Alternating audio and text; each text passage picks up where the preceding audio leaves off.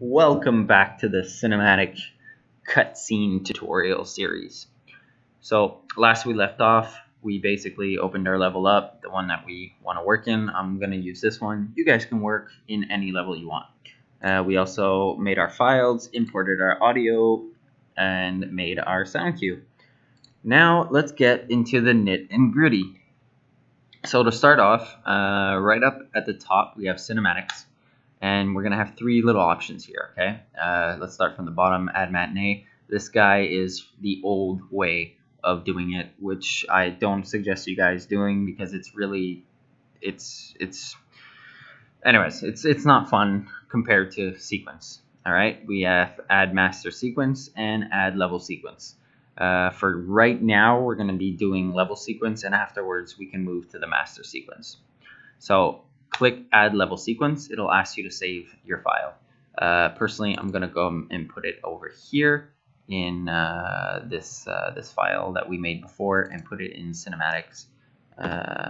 Now personally, I already have one here, but I'm gonna call it master 2 because I already have a second one inside. You guys should just call it master, if you will. All right, so press save. I guess that's maybe not the best idea. Okay, I'm gonna redo that. Sorry guys. I am sorry. So here, I'm gonna call this master 3, it looks like. Just so I don't have any issues or crashes. So once you do that, you'll have this guy here, sequencer, that will probably pop up in the middle of your screen.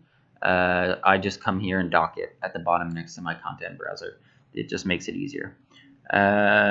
So let's begin with explaining a few of these things. Actually, before I go into that, if you guys have a second monitor, I highly suggest you guys have a second viewport on the other one so you can see what you're doing and actually have like a nice camera setup, which I'll show you guys. But if you don't worry.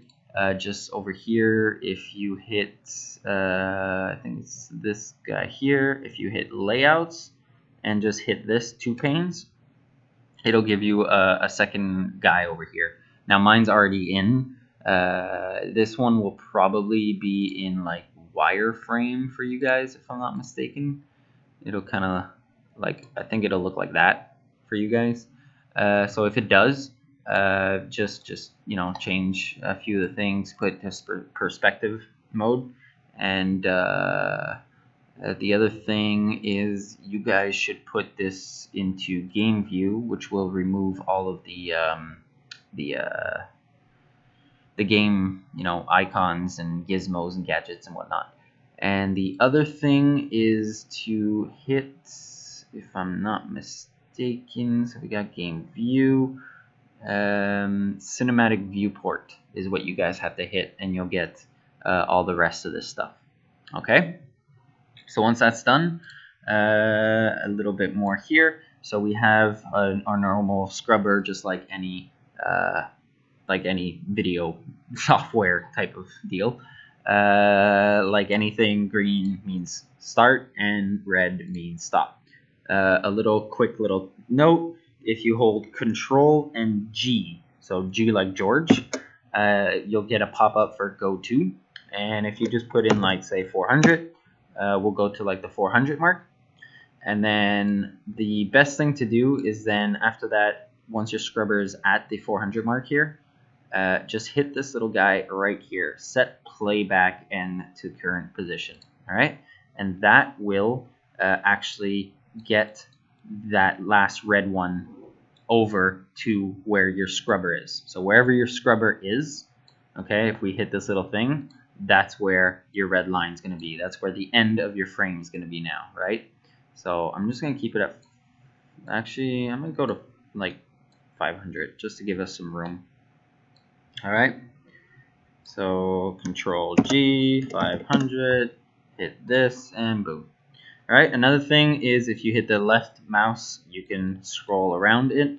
And if you hold Control and scroll with your mouse wheel, then you can get to actually scrolling in your timeline. So I think I'm going to leave it at that for right now. And next one, we're actually going to go in and probably put in a camera and then move it around. I do apologize. There's a lot, like I said, there is a lot to cover, and I really don't want you guys coming out with like a million questions and not being able to understand. I really want you guys to get this. So I'm going to really go into details. I do apologize if a lot of you are impatient, but I really do believe this is the best way to go about without really causing you guys too much pain and suffering trying to figure things out yourselves. So I'm going to leave it at that. Yeah, next episode we'll actually go about putting in a camera and moving it around. All right, have a good one.